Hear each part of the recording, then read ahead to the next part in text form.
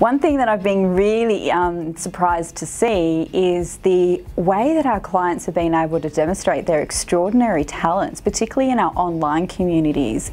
We've had clients who have been able to demonstrate their amazing cooking skills, their incredible talents when it comes to singing, or even their art. One of our clients who has a disability was able to show the other clients a tour of her home that had artwork that was shown for the Japanese Winter Olympics.